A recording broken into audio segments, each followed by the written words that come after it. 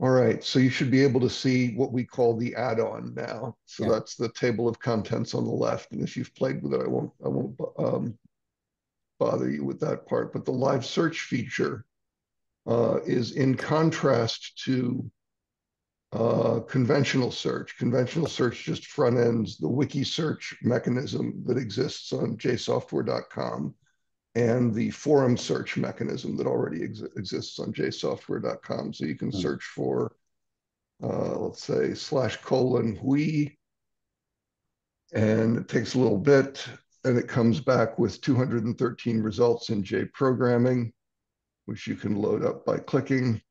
3 results in JBeta, JChat, JSource, and a bunch in JGeneral, which you can load up.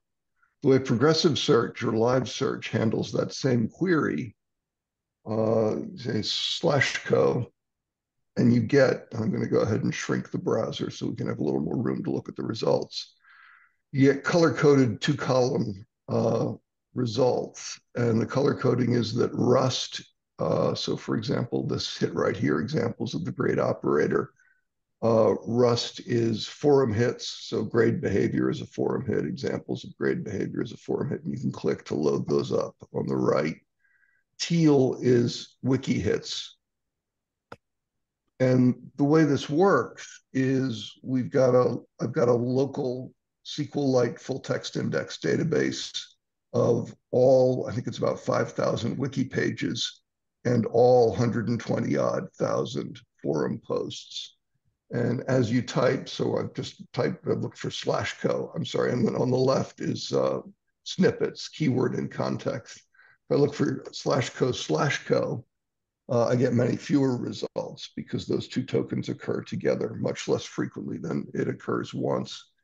I've got a slider for the year. So right now I'm looking at back to 2021, but I can take that back to 2019, 2018. I can go all the way to all documents, which goes all the way back to 1998. And now I've got paginated results, page 3, page 4, page 5. I can also say I want only the wiki pages and get those. Um,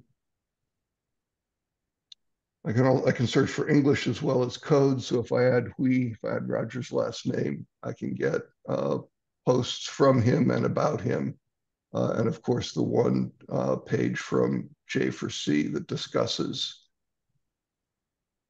the /co trick, which I think is described as having an economy that verges on sorcery, which I can only agree with.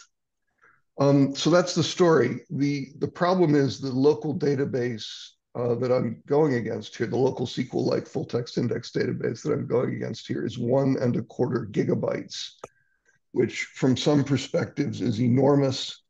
On the other hand, I think I mentioned in one of the emails, you can't even buy an SSD with less than 256 gigabytes anymore. If you want one, you have to make it yourself. So in that sense, from a storage perspective, this database is a rounding error. If we can deliver updates to it, that is content for new posts, content for new and changed wiki pages, incrementally, and just have basically maintain the index locally on each client machine, which I think we can. I think I know how to do that with AWS, again, very cheaply. Then we can deliver what we're calling live search, the live search feature of the JWiki viewer, I think in a pretty straightforward and economical fashion.